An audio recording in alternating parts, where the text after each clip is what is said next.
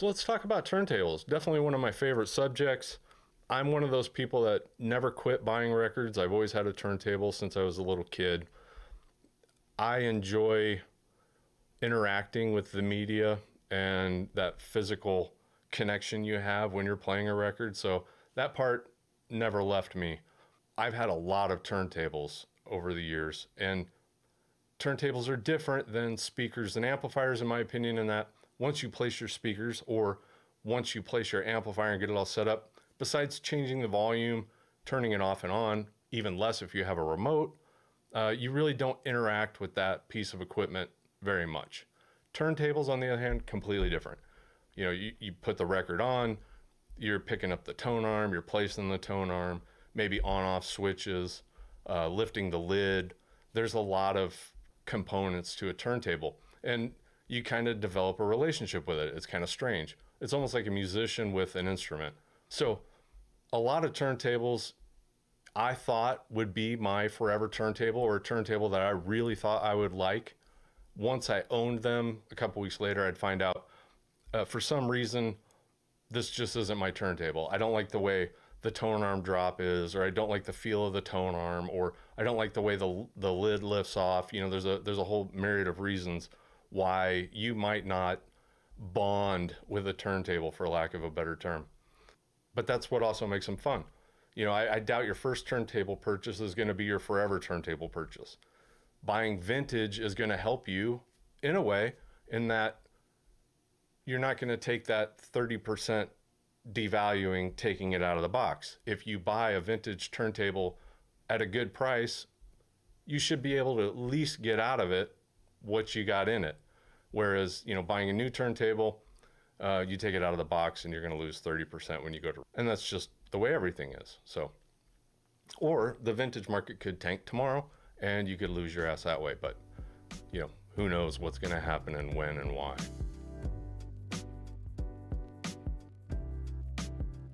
So the rules for this list of our favorites, and these aren't in order, there's not a better or worse, these are just our favorites. Main thing was we wanted it to be from the 60s or 70s. We want something that, you know, if you're hunting this locally in most major cities, you should be able to find one within 6 months or so, looking on Craigslist, Facebook, or a local pickup on eBay. So nothing super rare, no unicorns, and nothing too extravagantly expensive. I didn't want to put a price limit on this, but I also, there's nothing really above $1,000, maybe $1,200 on here, I don't think. All right, and our first turntable on our list is the Acoustic Research XA and XB. Two different turntables, really separated by a tone arm lift, which the XB has, and my preference too. That's a nice upgrade, it really is. The beauty of these turntables is their simplicity. It really is a motor, an on-off switch, and a tone arm. The platter and the tone arm is suspended together, separate from the plinth, which was a really cool design to try and isolate those outside frequencies and keep those outside vibrations out. So doing the research for this video, just to make sure my dates and stuff are all correct, I did find that the Museum of Modern Art has an XA in their museum, just because of all the innovative design choices they made and the sleek design. They are super simple, they look really cool, and they look really vintage. It's about as stripped down of a turntable as you can get, and I think that's what the attraction is for a lot of people. And they, you know, they sound really good. So the pros would definitely be, they're super easy to work on. There are a ton of mods out there for them. You can put different tone arms on them if you want. You can get aftermarket face plates for the top. There's a lot of wood plinths out there that are available. The negatives would kind of be, they're pretty lightweight. A little bit of insulation goes a long ways. I've seen people use Dynamat and Dynamat the inside of their plinths, which would help with even keeping more outside vibrations out. The other negative would be there's no anti-skate. And you know, that's a hot topic, but some people feel like anti-skate isn't really an issue. I'll let you be the judge on that. For those of you that have to have anti-skate, you don't want this turntable. For those of you that want to try a piece of history that you can get at a decent price, and you definitely won't have trouble selling it if you keep it in good shape. Grab an XA or an XB and see what you think. Most likely you won't be disappointed. I love these turntables. Obviously it's on the list. The only bummer is usually you don't find them with good original dust covers. However, you can find several places, especially on eBay, of people that make aftermarket dust covers, and that's usually what I end up picking up. I use a company called J&B Audio. They've been really great over the years. I don't know how many dust covers I bought from them, but I've never had an issue once. So check them out on eBay if you do need to get a dust cover for one of these.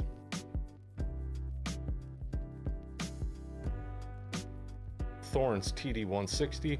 These are made in Germany. These have a lot of similarities to the American Acoustic Research XA/XB turntables. They debuted in 1972, and there's a reason why we picked the 160 over some of the other turntables, and that we get more of these. I know the 124 is probably a better turntable, way more expensive and also way more rare. I wanted to put turntables on this list that you could find pretty regularly. We see quite a few of these even in Des Moines, Iowa. So if we're seeing them here in Des Moines, Iowa, I can imagine you can find them where you're at. They're so similar with the pros and the cons of the AR. The only difference really between the AR and the Thorns, for the most part, would be the tone arm. It's definitely an upgraded tone arm. You got anti-skate. You've got way more precision with making your VTA adjustments and everything like that. So I look at the Thorn's TD160 almost as a souped up or an upgraded Acoustic Research XA or XB turntable. Really similar in most ways. Once again, hard to find the dust covers for these in good shape. They used a hinge mechanism that liked to break. One other caveat, and I know this firsthand with the Thorn's TD160 or any Thorns for that matter, make sure if you are ever traveling with this turntable, you take the platter off. It is a very heavy platter, and I had a guy drive from Omaha to Des Moines with one of these, and just that short trip, which is a couple hours, he left the platter on the turntable, and it literally, the belt tension bent the spindle for the motor in just 2 hours.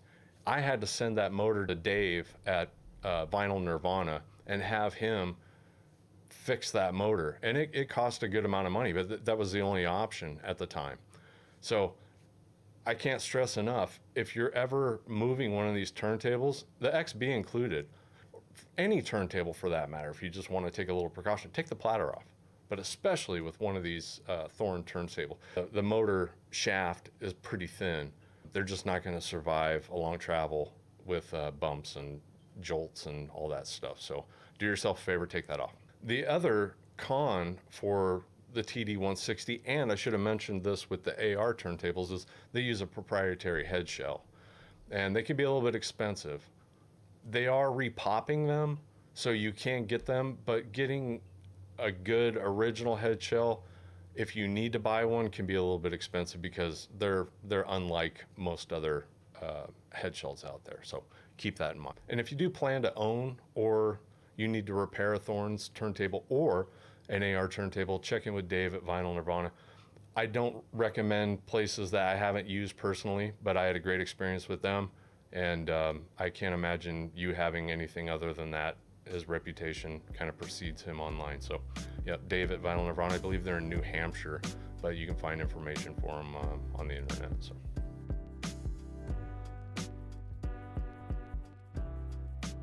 And the next on our list is the legendary Technics 1200 and 1100 turntables made in the early 70s. I mean, this really is the turntable that's responsible for creating an entire music genre, and maybe the most popular genre today. If it wasn't for the 1200 turntable, I doubt we would have hip hop or DJ scratching, any of that kind of stuff at the level it is now. These turntables have an amazing amount of torque.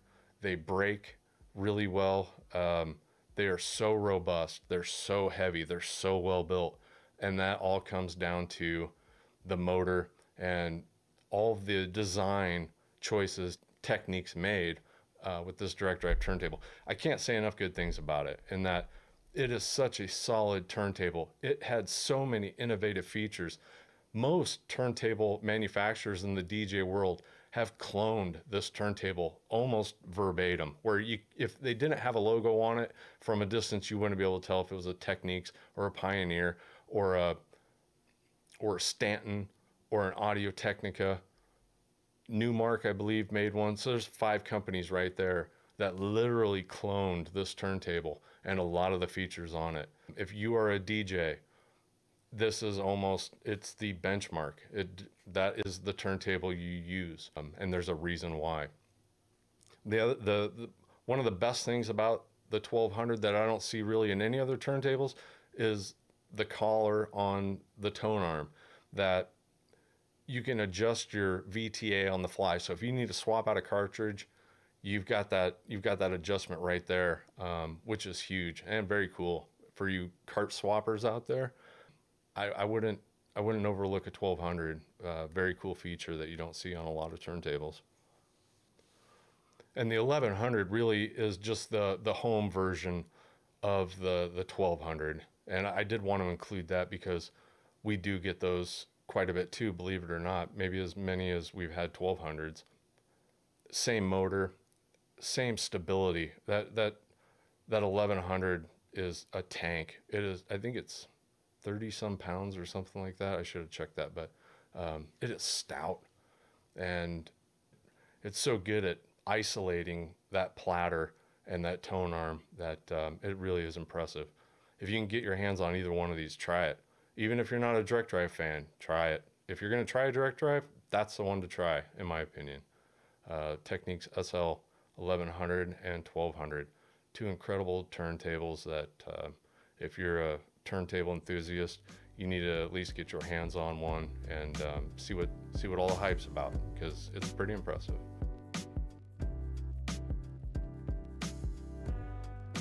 All right, next we got the Pioneer PL41. I love this beast. This thing is huge. It is a massive turntable. It's wood and big and from the late 60s and Japan. Super simple. Again, this is a belt drive. It's got a lift lever for the tone arm and an on-off switch, and that's about it. It's about as simple as it gets. And if you're seeing a theme here, it's because as somebody that works on turntables, I don't like working on turntables. I like things that work when I want to use them. And the more gizmos and gadgets you get out of a turntable, the better off it is. Some of those turntables in the 80s from Denon and JVC, and they got 1,000 IC chips that are controlling a bunch of stuff. You're going to be constantly trying to fix that thing, and I don't want to fix them. So the best thing is a platter, a motor, and a tone arm, because I'd rather be listening to my records than working on turntables. So the pros of this DAC really would be the simplicity of it again. I mean, there's just nothing to go wrong. There's a lot of parts out there for them. The cons could also be a pro in that it's so big. This turntable is huge. I don't have the dimensions on me. I should have got that. But when you see one of these in person, if you've never seen one, you're like, wow, that is a massive turntable. And if you're one of those people that wants to sit their turntable on top of the receiver, this thing isn't going to fit on a lot of receivers. You better have a big boy receiver to set this on top of, or it needs to go on a table next to it, because this is a big turntable. But that's one of the pros in it too. It makes presence. You know, it's a focal point of a room, and that's one of the reasons I do like it. For some reason with these two, the dust cover material, whatever acrylic they use to make these things, every time I get one of these, it seems like they're in really good shape. There's no cracks, there's no chips, there's no yellowing. I don't know what Pioneer used for their acrylic for the PL41s, but every time I get one, they're spot on, almost perfect. So good job, Pioneer. If you get a chance, grab this table. Grab it. Nice.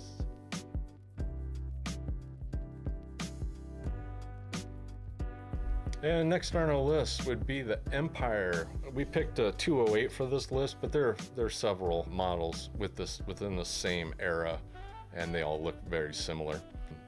But we see these the most, the Empire 208s. This is one of the most unique looking turntables on the list. I think it looks like a 57 Chevy out of Michigan or something. It's just got that look to it. It's kind of blocky but rounded off. I love the looks of these turntables. They are built like tanks, That platter's nice and heavy. This is a belt drive again, manual, super simple to work on. There's not a lot to go wrong with these turntables. The other good benefit is they're really easy to put a different tone arm on. Some of these turntables didn't come with tone arms. And somebody that knows Empire turntables would be able to tell you what model didn't have a tone arm on it. A couple of them I've gotten did not have a factory tone arm on them purchased. They had an aftermarket tone arm on it. You can put almost any tone arm on here that's got a 3/4 inch fitting on it, and super simple, super easy. Not a lot to go wrong, which is, once again, really nice. Dust covers for these can be really hard to find. I don't think I've had a dust cover for one of these. Once again, J&B Audio will make you one that'll either set over it or, you know, form fitted to fit on the turntable itself. But this is a really innovative turntable.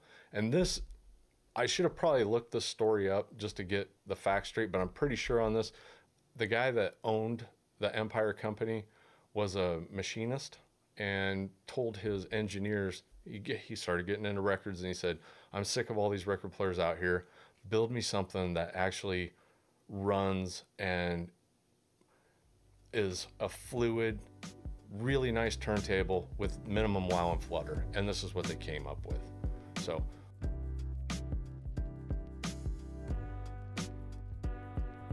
and the last one on our list, the only automatic, the only idler drive, is the Dual 1229.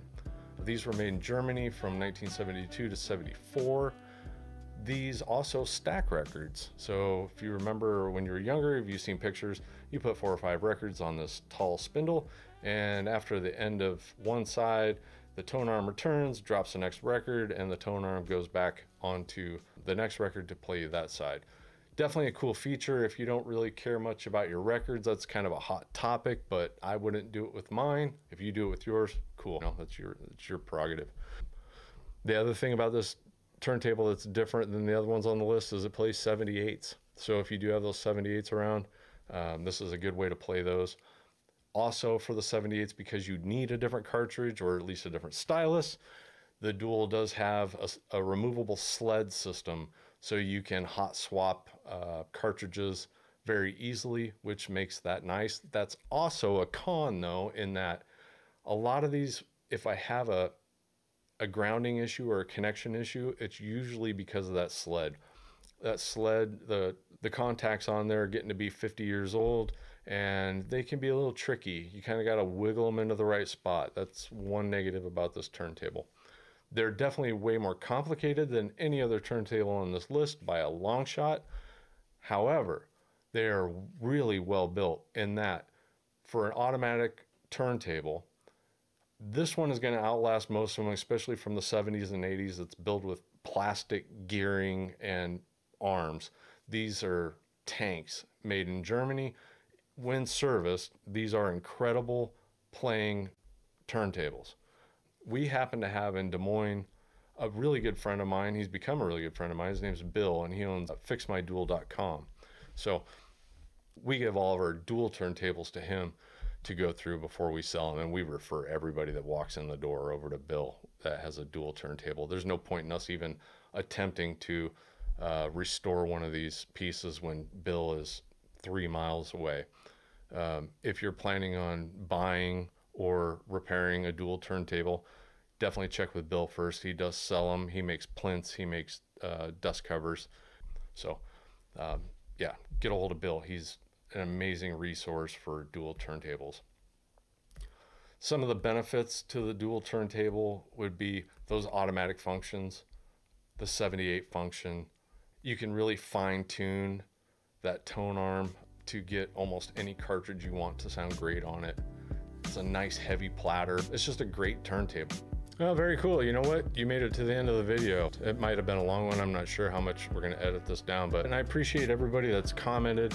I appreciate everybody that's inquired with Skylabs about having repairs and purchasing things. I'm sorry, unfortunately, we do not ship and we do not accept shipped in repairs. The truth of the matter is if we shipped and sold equipment online, I might as well just close down the store because I wouldn't have anything to sell locally. We barely keep those shelves full as it is. And with repairs, you know, we're already 2 months behind. If we were to accept outside items from out of state and stuff, we'd be so buried. We'd be 6 months behind, a year behind, and I don't want to do that. So as much as I appreciate everybody that's contacted us with, you know, looking for information on how to purchase equipment from us, unfortunately I just don't see that happening. But I do appreciate you watching the video. I do appreciate everybody that's, you know, shared and subscribed and all that good stuff, and hopefully we can keep on bringing you content you enjoy. So thank you and have a great day.